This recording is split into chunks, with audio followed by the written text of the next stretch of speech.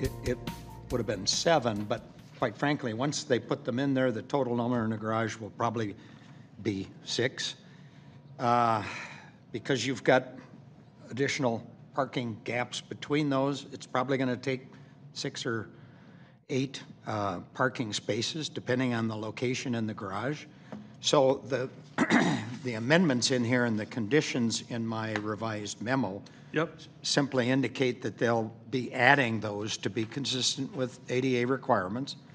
We'll ultimately get a plan, and that will result in some sort of adjustment to the proof of parking, which I don't know until I see the redesign.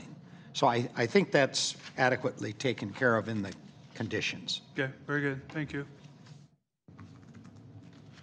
Well, just for the record, Dave and Chris, did you get a copy of Dean Johnson's report dated May 25th? Yes, we did. And you understand the conditions and the findings? Yes, we do, and we've already started making those changes that Dean recommended. They're supposed to be complete this Friday, the updated parking with the new proof of parking. Thank you. Can you hear him, Chris? Thank you. Well, we're going, anything else, Bob?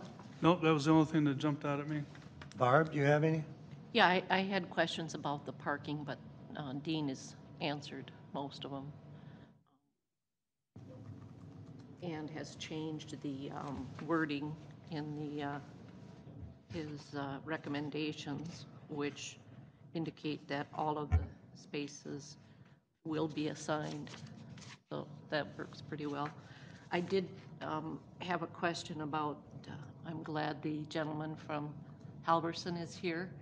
And I was just wondering if you have or are willing to, as a show of good faith, give us a copy of what type of addendum you have to your leases that regulates rules and regulations for both the management of the property and the residents, so that everybody's basically on the same page.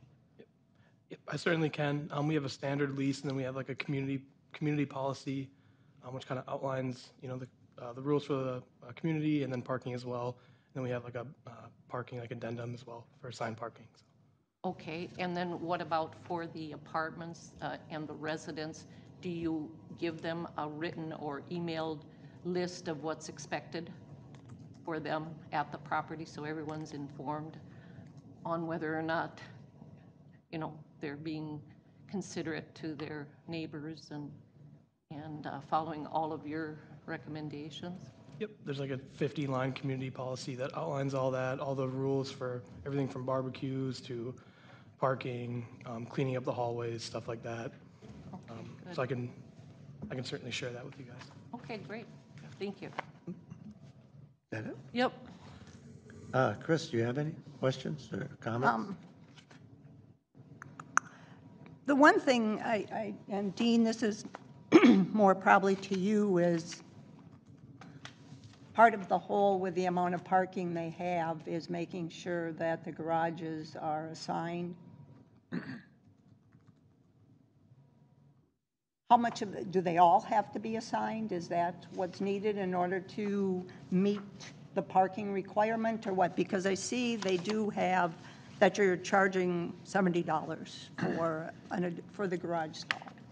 And I know the last meeting you kind of discussed that maybe as an incentive to get renters in, you might offer free parking in there or something like that.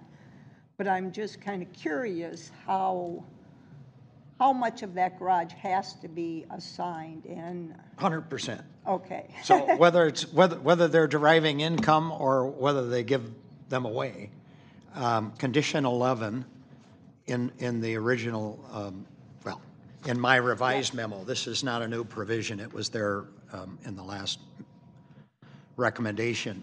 It just says they either have to be leased or they have to be assigned all the time. Now, once that's done, you assume that that takes pressure off of surface parking.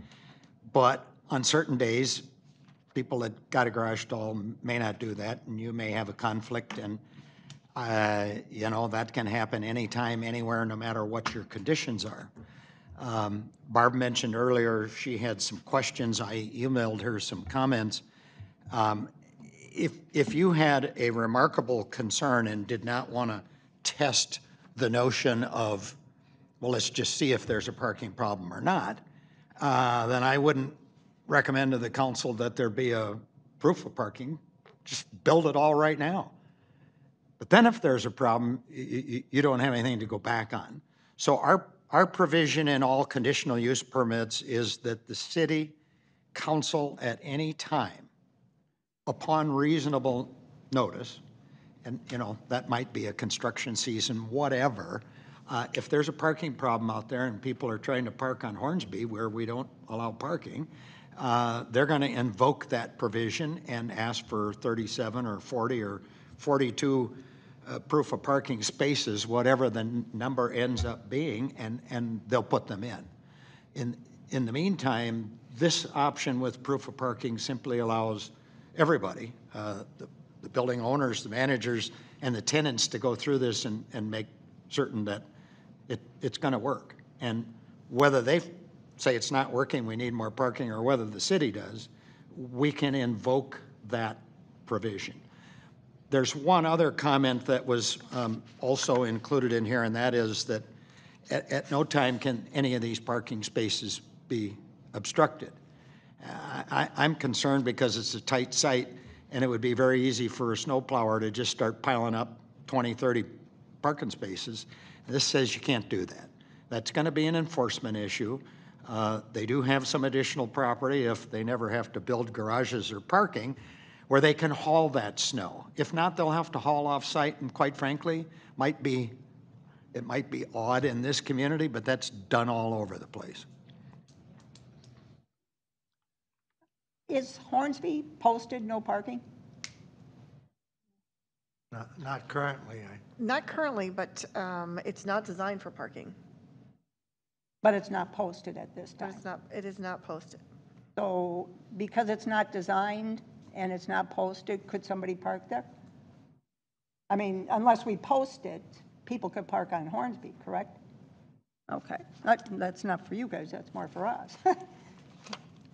Okay, that was just, I would like to say, we went, what was it, 2 years ago, when the first apartment developer came in before us. We went through a lot of back and forth, and I'd like to say, and thanks to the city too, but seeing the design come in, meeting the criteria of the city ordinances and our design standards, it's a very nice looking building. I think it'll look really nice in there. It's nice that we didn't have to go back and forth with you to say, nope, you got to do this, nope, you got to do this. Can you add more of this? That the design you brought in and looks really nice. So I appreciate that, and I know the city does too, and I think it'll look really nice up there. So, welcome. Thanks. Is that it? Yes. Well, I concur with Chris on the idea. It is a nice looking building. And like you said, 2 or 3 years ago, I think it caught us off guard, this big building apartment complex. And we had nothing to go on, but thanks to Dean and Elizabeth, we got going here. Is there any other discussion about this building? Or just, Mr. Chairman, could I just offer maybe a summary or try and put everything into context? This is a planned unit development conditional use permit. They have asked for some concessions, including building setback on essentially the east or rear side of the building, a 10-foot setback, which is the same as our side yard requirements. They've also asked for some concessions in the size of the parking spaces, which, as we discussed at the last meeting, in some instances with a retail project or a situation where you have the public using a facility, you may not want to change these spaces. I have a real pet peeve about dings in my car when you're in an 8.5 or 9-foot wide parking space. I'd rather have 10. In this case, there's no public parking other than the guests that come. And so the extraordinary comments that you made, additional design features, consistency with the ordinance which was in flux during the time that they were considering this proposal. I mentioned in my memo that they have an extraordinary landscape plan. These building amenities we don't require in the ordinance, so whether they're outdoor patios and playgrounds or rooftop facilities or indoor amenities to the building, in combination, I feel part of your recommendation to the council to approve a planned unit development is this exchange. And I think we got that. A couple of years ago when we went through this, we argued about parking, there was no exchange. We argued about design, there was no exchange. It was amenity less in my mind at that time, and so I just wanted to keep that in perspective. That's the basis to say, you know what, we're happy to make some concessions, particularly when they don't impact the public, other than the visible components of this building are forever going to be publicly visible. So I just wanted to set the stage when you make a recommendation and make you feel good. Did I miscue here? So, did you set 10-foot setback on the back? No, 20 feet instead of 30. Oh, but you mentioned 10. So Yeah, that's incorrect. well, it caught me, and I thought it was 20 feet back to the DNR. Okay. Yeah. All right. Thank you, Dean. Mr. Chair, I have two questions for the applicant. Yes. Looking at the list of amenities that you gave the presentation last meeting, I just wanted to make sure that those amenities weren't proposed, but those were actually amenities that you were going to put into the building.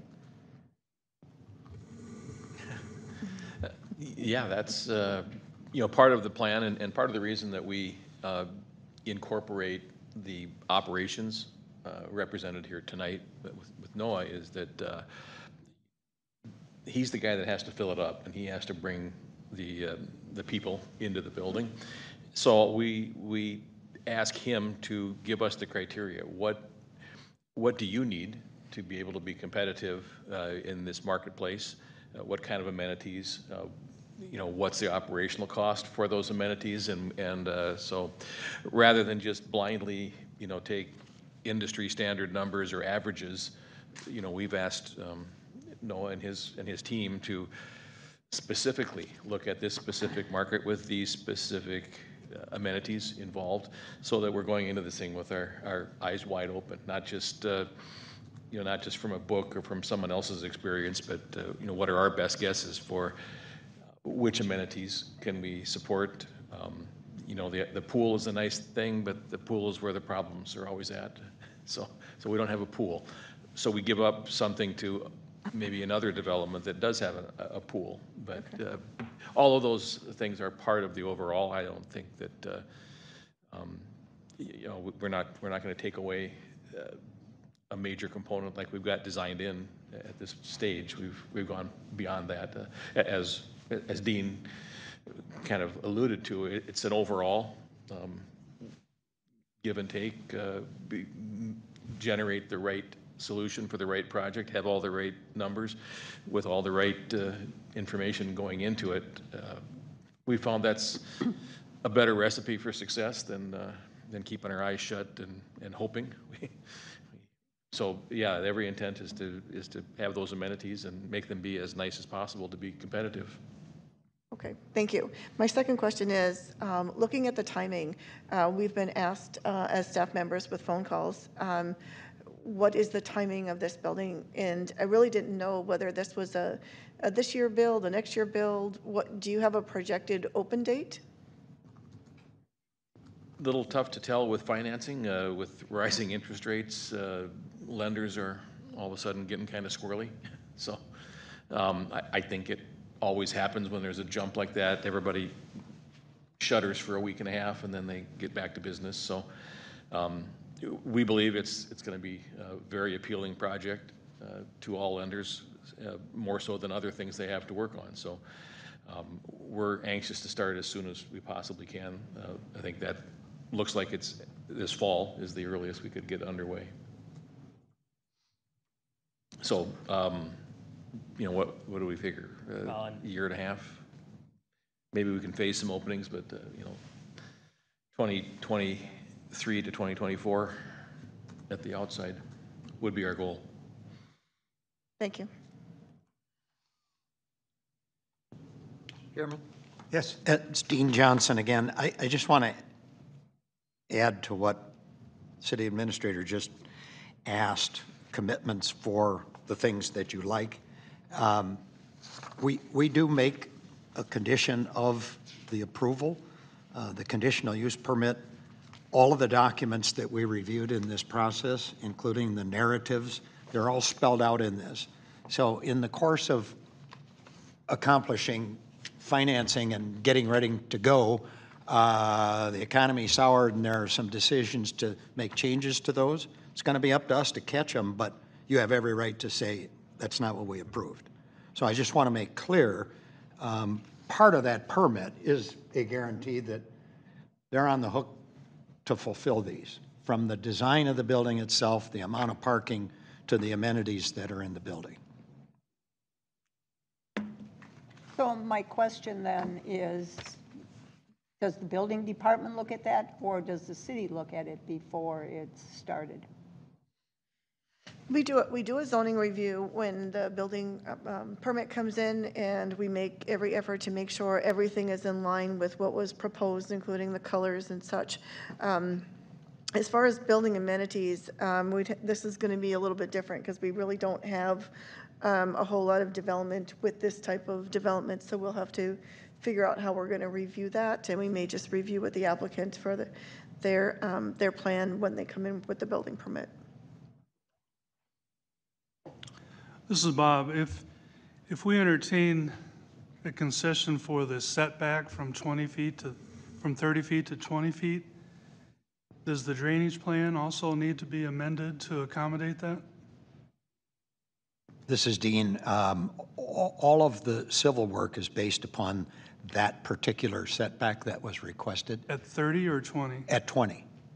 So all the original plans, current plans, are based on that setback. My only original concern was that the fire department, which sometimes does not like minimal setbacks, has to sign off on this, and I understand they did. But that's still a condition of this. Somebody else asked me whether or not the DNR has any influence on this, and I don't want to act as your attorney, but I'd say no. And so I don't see this as an issue. That particular property is not part of Shoreland or anything else, so they have no jurisdiction. So storage pond, retention, all of that is calculated based on 20 feet? Yep. And if I could add on that, the evaluation of how to fit enough units on this site was challenging with the coffee taking a corner, the coffee lot taking. Now I see that as an amenity. I think a lot of residents are going to really enjoy having a hot cup of coffee available, and the aroma should be a nice attraction from the balconies. But it did make configuring this site and getting parking to work quite challenging. We looked at options of pushing across setbacks in other areas. It seemed to encroach more on the road, which is where more people were going to see the landscaping. We would have eliminated more of that buffering between the road. So we felt that it was the most reasonable direction to push, and then still get the amount of parking that we could cram onto that funny shape. It's an unusual shaped building because of that. We tried lots of different shapes. You should see all the weird-looking buildings, but this modified H configuration was the one that delivered the most organized parking we could come up with. So. This is Chris. It's nicer than a big box. So many we see going up are just squares, rectangles. So. Can I ask you a question, Dave? Is this the only apartment building you got going currently? Yes. It A is. couple others that we're considering, but this would be the next one. We're not like fifth on the list or nothing No. like. Thank you. Any other discussion? Barb, Bob, No. None here. anybody like to make a motion? I can make it if you want. Go ahead. I'd like to make a motion that we approve, send in a recommendation to the city council that we approve this with the understanding the findings of facts 1 through 26 and the recommendations 1 through 22 written out by Dean Johnson of Resource Strategies Corporation. Is there anything I'm missing here? Dated May 25th. I'm sorry, what? Dated May 25th, revised Yeah, date. thank you, yeah. The revised letter on May 25th, 2022. Anything I'm missing? I don't think so. City Administrator, Elizabeth? It's the engineering conditions, and that would have been in your previous packet. Oh, that's I don't have the, Conditions 1 through 22. from the engineer's letter.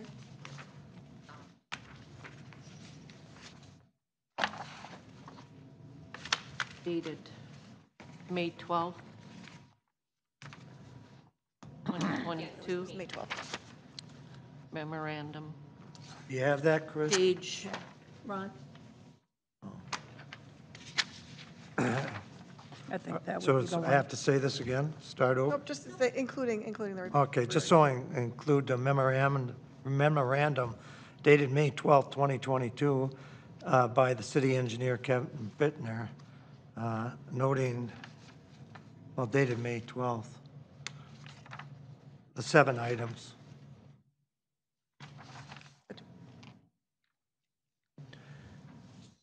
There we go. Anybody want to make a, this is Barb, second that. we have a second on the motion. Any discussion or any questions? Any add-ons? Hearing none, we'll take a vote. Chris, aye? Ron, aye. Barb, aye. Bob, aye. So the motion's approved unanimously, and we'll send it on to the city council, and they'll listen to it, I believe, next Wednesday, Next Wednesday. the June 8th. So thanks for coming, Thanks for coming in, Yes, guys. and Thank you. Dave. Appreciate it. Thank you. It's a nice-looking building. I hope it's put up there in a year or two, or whatever. too. Yeah. Thank Thank you. you. Thank you.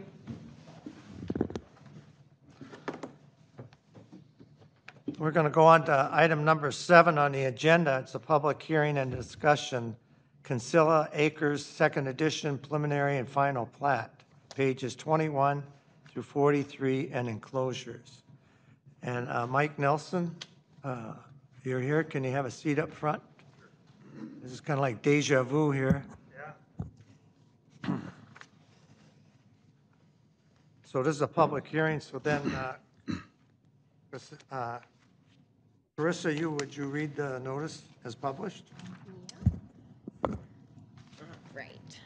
Notice is hereby given that a public hearing will be held by the City of Columbus Planning Commission on Wednesday, June 1st, 2022, at 6:30 p.m. or as soon thereafter as parties may be heard, and will be conducted in an interactive technology format at the Columbus City Hall located at 16319 Kettle River Boulevard, Minnesota, to consider a request for a preliminary plat, Consilla Acres First Edition, application for the creation of one new lot in the Commercial Industrial District.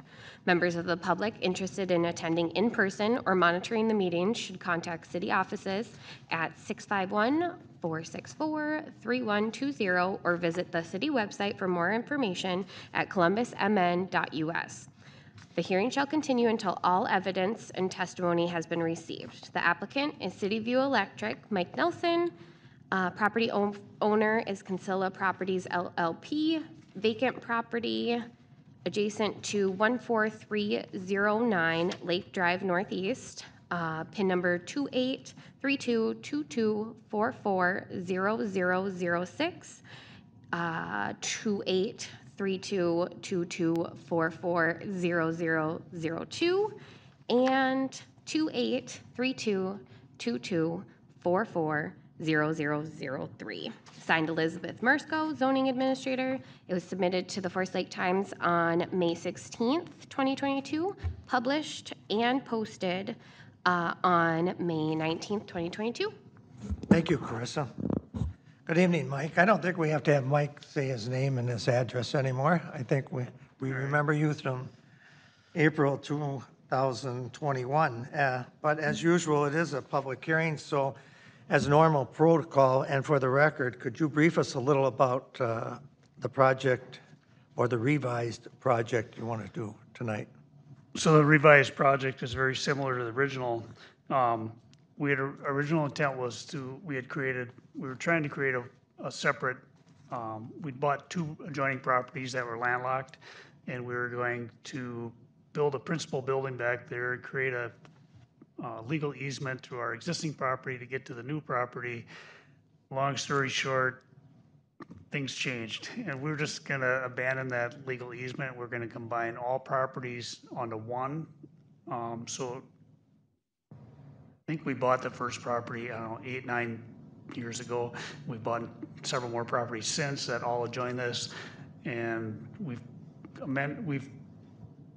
consolidated them already, and now we're adding these other 2 lots to it. We do propose to build the same building size and construction type as we had previously brought forward, but the use of it is going to be different than it was a year ago. So basically, we're combining all of our properties to Kinsella Properties Second Edition. Okay, I think I understand. In other words, it's the same thing, it's just we're not going to have the easement and all that going on. So, just for the record, also for tonight's record, did you receive a copy of the report developed by Dean Johnson of the Resource Strategies Corporation dated May 24th, 2022, noting your project with this preliminary plat findings of fact and preliminary plat recommendations, along with the final plat recommendations and the conditional use permit status? I did. And do you have any questions or comments about them that you'd like to make tonight? I do not. I've spoken to Dean also, and it's real clear. Just have to tidy up a few things, nothing major. Okay, thank you, Mike. We're going to open up the floor to the commission members if they have any comments or questions. But let's start with Dean. Do you want to say anything? No, sir. You set me up. I was going to say that's a first, but Chris, anything? No, I don't. I think it's pretty straightforward. Bob, you have any questions or statements? I don't. Mike, thanks for coming in again. All right, you're welcome. And Barb? No, I have no questions. And I don't really have any either. I think we worked you over there in April of 2021, or whenever it was, whatever that date was.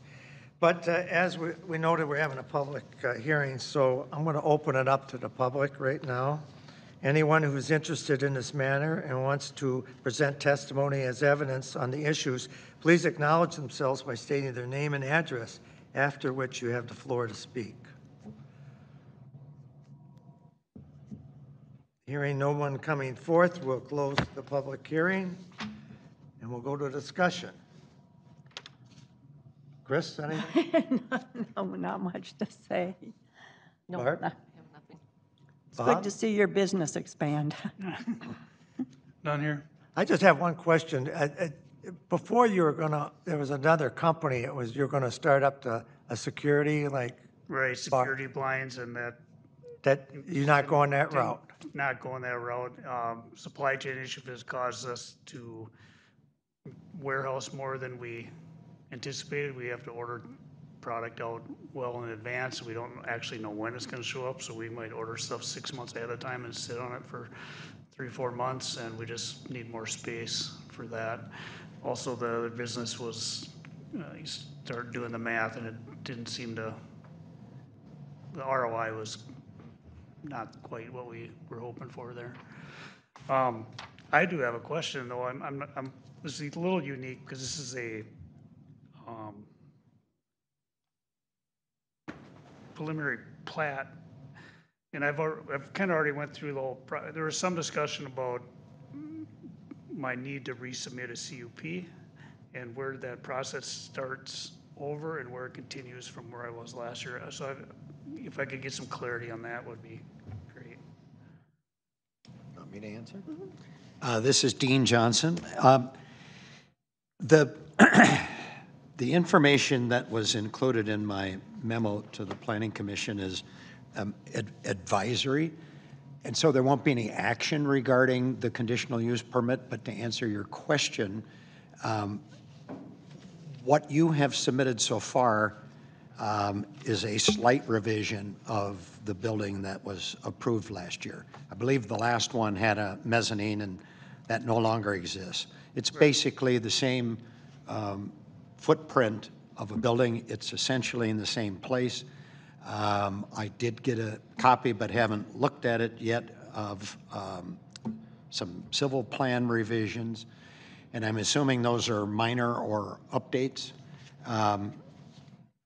I think Elizabeth and I would make a determination if this is not a departure from what was approved a year ago. There would not be a public hearing. It would be simply taking action within that probation period, which is going to end in June. And so we need to extend that another 6 months or whatever might be reasonable, and process this and change the conditions, because the fundamental change is we had two landlocked parcels that were being combined and platted as one landlocked parcel a year ago. And our anxiety was it had no public frontage. They wanted it that way because they might have sold it to a third party, and we said, then you got to have public easements that guarantee access forever. That will all come out of the conditional use permit because it's all under one ownership. So there are a variety of things happening. Had Mike indicated that, business is great and we need to double the size of that, I think our reaction would be that's a stretch. You're 100% bigger than what we approved a year ago. We need another public hearing. What we're seeing now is just a continuation of this probation period where they never filed the plat, they never got a building permit, they never started the project. We've run out of that probation period. Reasonably, we extend those to get the job done. And Mike has been submitting things over the past week and a half, and I suspect at one of your meetings, we would make a point of fact that here's a new summary of conditions that changed from the action before. Ultimately, the city council would be the likely entity to make the decision, but I think we would bring that to you as well. It just may not be a formal recommendation if this is done typically administratively through probationary approval process. So what I'm seeing now, again, the building is essentially, you wouldn't know it was different. It just doesn't have a mezzanine. It doesn't have office. It's not going to be processing within that building. It is strictly a warehouse for the use by City View Electric itself. Did that answer your question, Mike? So I do not need to reapply for CUP. I would amend probably the narrative statement.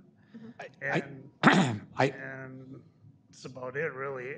The revision on the revisions on the civil plan were actually just the parking revisions, because you had made some clarity that we need 10-foot stalls and a total of, I think, 19 spaces. So that's the only revisions to the. And quite honestly, Mike, that might be reduced. Once you get rid of office, that's the biggest parking generator. Maybe you only need 16. We haven't gotten there. Well, it's not an issue. So. It's not going to change what you're doing. For the Planning Commission's benefit, and there is an outline here of those issues, we need an update from Rice Creek because they approved a Cap Rock a year ago, and so they're in the process of doing that. We never got a photometric plan or anything else. I asked Mike if he knew anybody in the electrical business that could do one of these, and so I'm hoping before we come back and burden you with updating the probationary status, that we get a photometric plan from City View Electric, including all of the fixture details for poles and building lighting. And there's also a landscape plan that was a condition of approval a year ago. So in the probation process, there's no more conditions. We want all this stuff. And I'll keep communicating with you.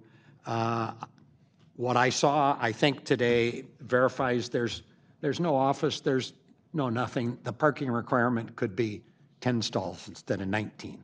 And that might change how they want to go ahead with this. So with that, we won't take any action here, nor would the city council at the next meeting. It's a matter of Elizabeth and I going through a checklist, and then we would make a recommendation to the planning commission and the council that, okay, we're done. And here are the new conditions, because we haven't recorded the conditional use permit since it hasn't been implemented. I withdrew it. And I just want to clarify for the purpose of recommendations tonight. We talked about a preliminary plat, and I think that the final up there, it's hard for me to see at this distance. Yes. Yes. So you are making two recommendations. You can do them in a single motion, but typically the Planning Commission in this community is not required to make a recommendation on a final plat. They've submitted, as I think you did last year, a preliminary and a final at the same time.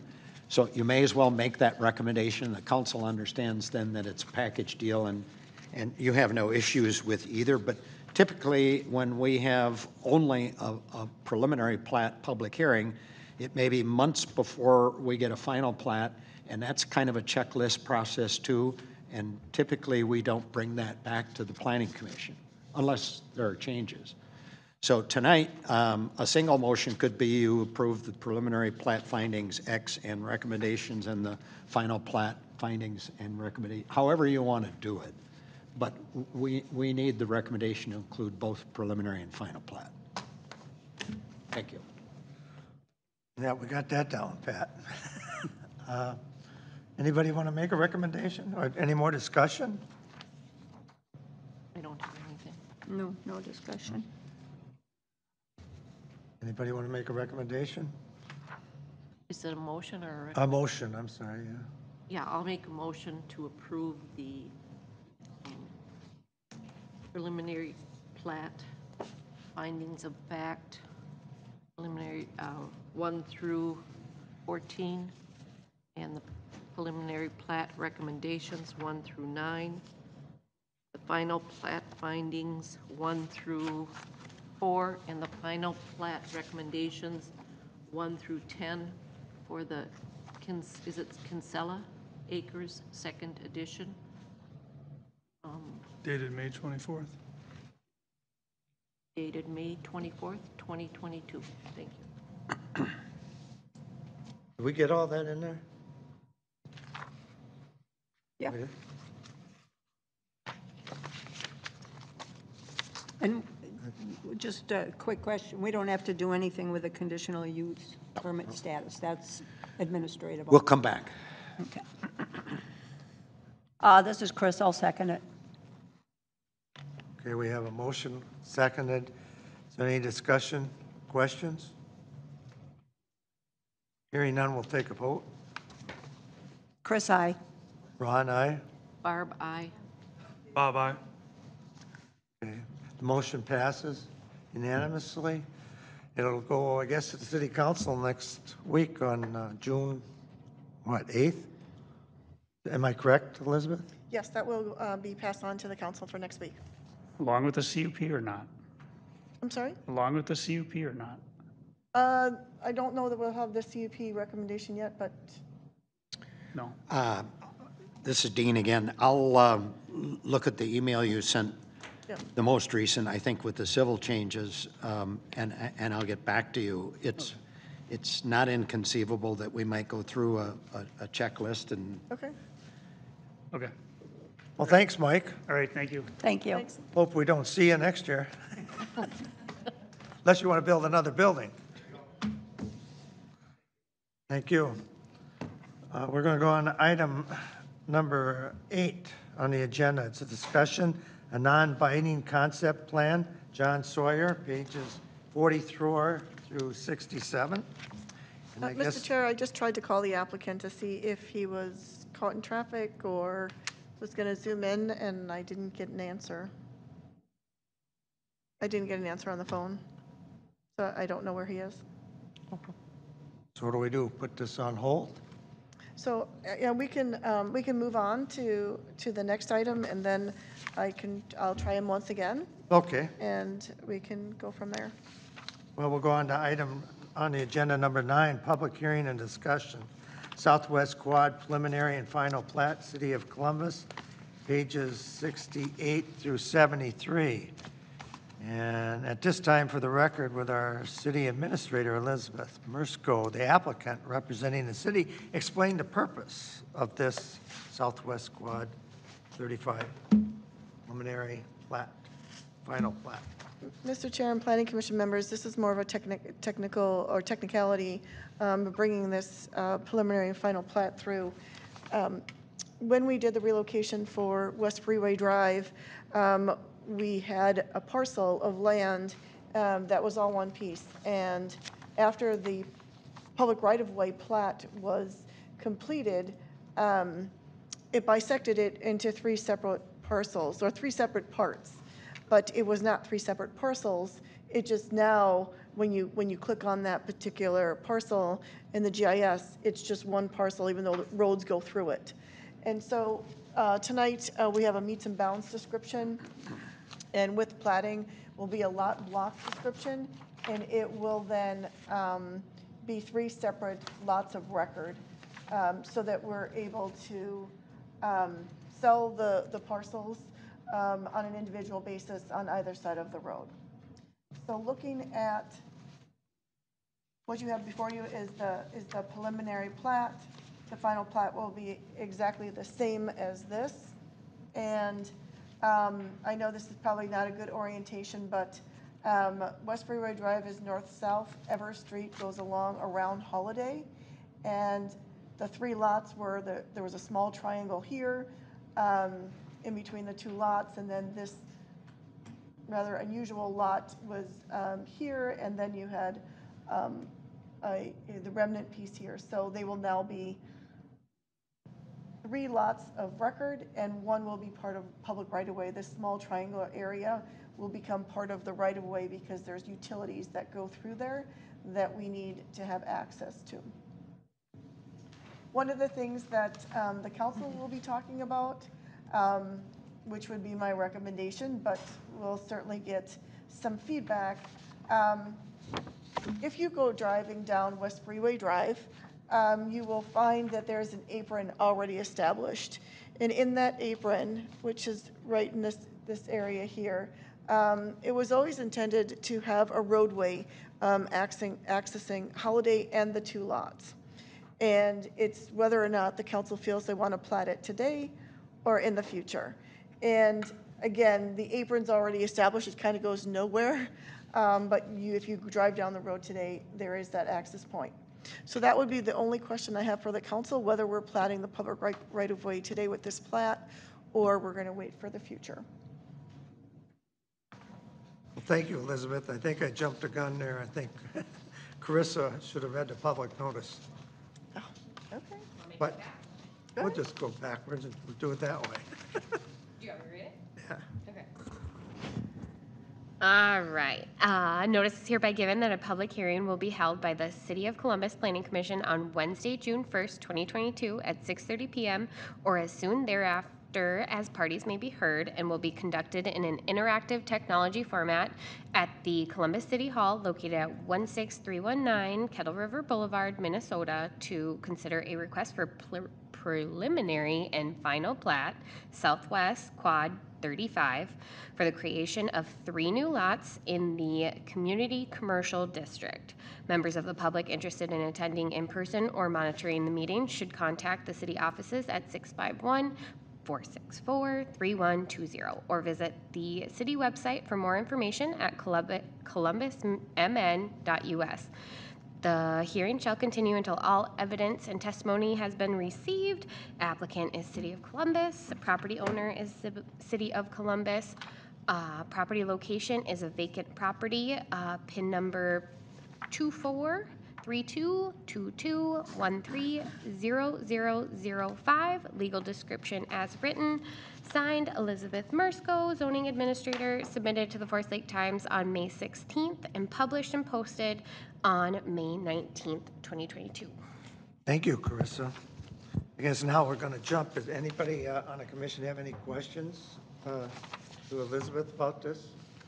This is Bob. Just clarification, are we looking at the preliminary and final plat? Yes, the preliminary and final plat will be processed together on this particular application.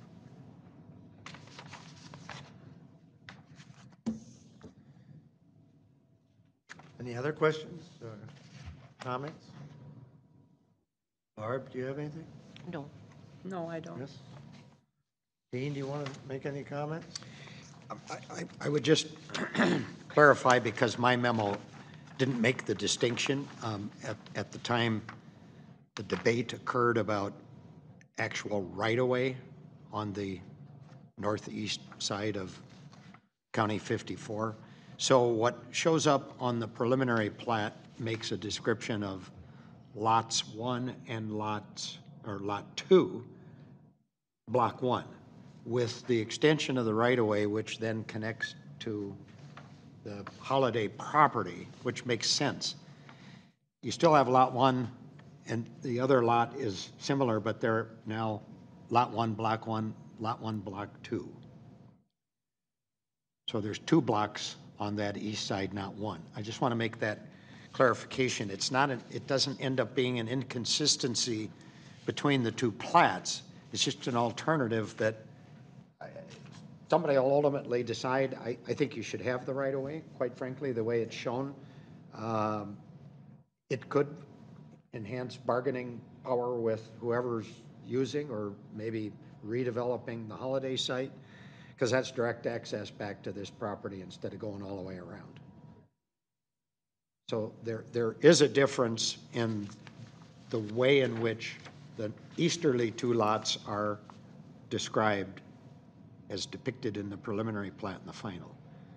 That doesn't change much, but it's an alternative that. So would that take an amendment on number 4 then? One of my descriptions talks about what those, the final plat will essentially change to lot 1, block 1, lot 1, block 2, and then lot 1, block 3. So it'll have 3 blocks instead of the 2. And I thank you, because that's a good correction.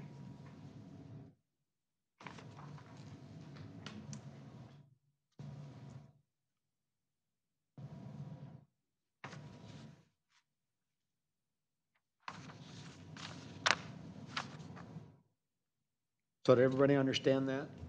In finding, finding number 3 of the final plat? So block 2 is going to be, It should read, the legal description would be lot 1, block 1, lot 1, block 2, and lot 1, block 3. Yep. It doesn't change what's described in the preliminary, because quite frankly, that's how the preliminary was presented. Yep. It's kind of a last-minute option to consider the insertion of full right-of-way. If you look at the drawing with the plat, it was a stub, but it maintained a single property line, and that's where the land surveyor would say, and the county surveyor would say, well, that's all 1 block. The minute you interrupt a block by public right-of-way, then you create 2 blocks. That's the technical difference. And this all occurred kind of at the last minute. Dean, this is Bob. So on the preliminary plat, number 4. We don't have to amend that. I don't think so. Only on the final plat, number 3. Okay. When we make the assertion that the final plat is consistent with the preliminary, when you look at this, you wouldn't catch it, so I think that statement is correct. But changing the legal, thank you, I think that's appropriate to go to the council.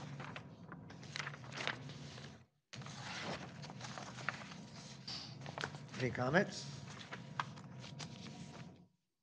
Chris? No comment. No, I don't have anything. I have no comments either. Okay, it's time to open up the public hearing for the public. Anyone who has an interest in this matter and wants to present testimony as evidence on the issues, please acknowledge themselves by stating their name and address, after which you have the floor to speak. Having no one coming forth, we will close the public hearing and open up for discussion by the Planning Commission. No comment here. No comment. Bob, No comment. someone want to make a motion? This is Bob, I'll make a motion. Make a motion to approve and recommend to the city council Dean Johnson's report from Resource Strategies Corporation, the preliminary plat and final plat for the Southwest Quad 35, preliminary plat facts of finding 1 through 8, preliminary plat recommendations 1 through 6, and final plat findings of fact 1 through 4, with the addition on item number 3 to include Lot 1, Block 3. Also, final plat recommendations 1 through 7. This report was dated May 24th, 2022. Very good, I'll second that. Now we have a motion on the floor and seconded. Any questions, discussions, comments? Hearing none, we'll take a vote. Chris, aye. Ron, aye. Barb, aye. Bob, aye. I guess we'll wait to see if the city administrator gets a hold of that, is it John Stewart? Sawyer. Sawyer, I'm sorry. You're a singer named John Stewart? Close. Stewart. Probably one somewhere. Probably, can we move on? Well, let's go on to item number 10, to the concept here.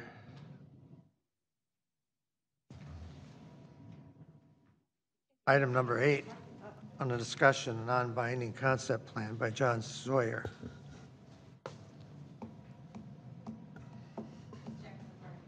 Oh, Hanging out. do we have to note that on this, for the record? The no-show?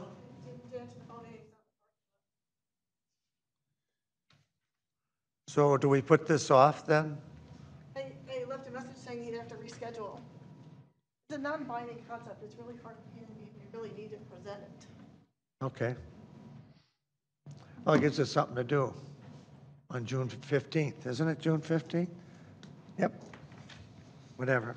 Well, anyway, Elizabeth, we got down to item number 12 with information, the city administrator's report. Do you have anything? Well, Mr. Chair and Planning Commission members, I'm happy to report that we do have a new associate planner that's accepted a position, and he'll be starting on Monday. His name is Frank, and he is with us tonight. Well, that's great. Hi, Frank. He's on tonight? He is. Oh. Where's my picture? Frank, do you want to say hello to the Planning Commission members?